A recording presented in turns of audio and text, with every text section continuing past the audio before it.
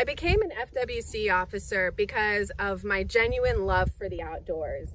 From a young age, I had a passion for hunting and fishing, and I knew some of our local officers and thought this would be a great job. Because my grandfather, whom I never met, was a federal game warden, worked for Department of Interior back in the day, and just kind of planted that seed. After college, I decided I wanted a career that I could combine what I enjoy into a job. I got tired of letting my friends go and have all of the fun, and I decided that it was time to come out and work the road myself. Growing up in it, hunting and fishing my whole life, it just seemed natural for me to go into wildlife law enforcement. I dispatched for about a year before going to the academy and becoming a law enforcement officer. The training that we get at the academy really is second to none, and it definitely prepares you to the career we're going to have out on the field. That day, graduation, receiving my badge, most memorable day ever. Best day so far. I've held several different positions inside the agency, starting as an officer, then I went to an investigator, and then K9, which one of my favorite positions I held. My partner was Samson. So the SOG team is our special operations group. It's advanced training, equipment, tactics.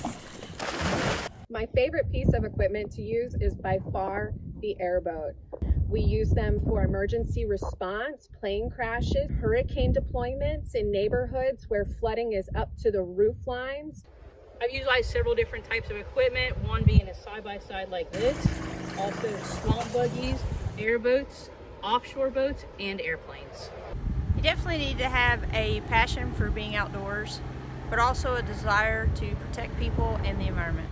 For me, it's so fulfilling, and no 2 days are the same. You're helping people, you're protecting Florida's natural resources, our fragile ecosystem. Thank you. Have a nice day. To be a part of the agency and to protect those resources and the environment that we love so much, so future generations to come can enjoy it as well. Ask yourself, if not me, then who? If I'm not the one that's out here doing this job, then who's gonna stand for doing the right thing and making sure that the public is safe and that the resources of Florida are protected? Passionate, be motivated, and just ready to come to work and learn. I'm a believer, and I would tell anybody that's interested in this, go for it.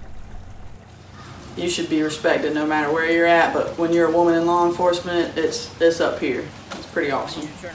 I love my job, I love my career. I mean, I wouldn't change it for anything. Every day is an amazing day. It is a noble profession.